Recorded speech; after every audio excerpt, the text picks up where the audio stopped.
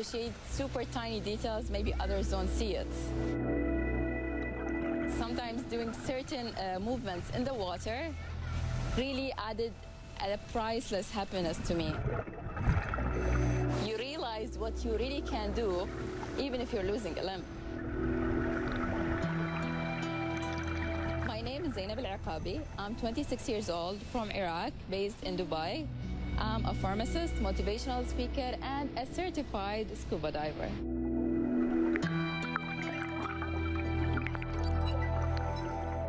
I was horribly injured in my leg. We found something cylindrical, and we never thought it may be a bomb that was left over from the war of 1990. So we used this cylindrical thing to fix my bicycle, and with high friction with the hammer, it exploded. Here in the Middle East, we keep on hiding whatever is causing the other person in the society to look on us in a pity way or sympathy.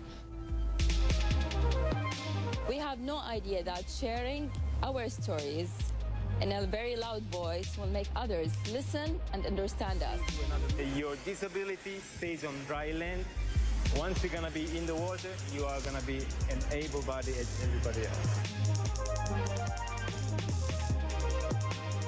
In scuba diving, I believe the main challenge was the balance. For sure, when I'm diving, there's a big part of my body is not existing, so we need to compensate that. I really wanted to learn scuba diving.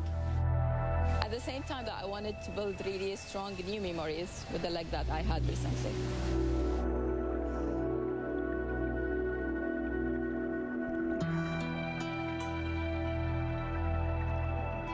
The fact that you feel free under the water and how you see all the fishes around you definitely adds lots of happiness to you.